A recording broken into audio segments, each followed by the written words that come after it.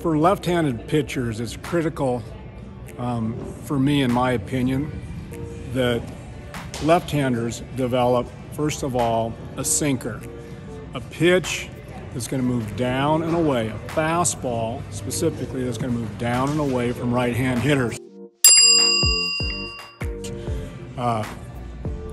As we know, when you face a lineup of hitters, the majority of the hitters are right-hand hitters. If not all 9 of the hitters are right-hand hitters.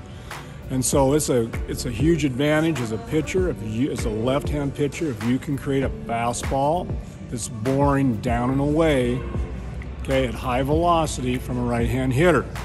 And then to complement that pitch, it's an absolute must, it's a non-negotiable that every left-hander that I work with, okay, has a plus changeup. Not just a good changeup, an average changeup. We're trying to create, okay, a swing and miss type changeup that's creating not only deception, not only creating a subtraction of velocity, but we want movement.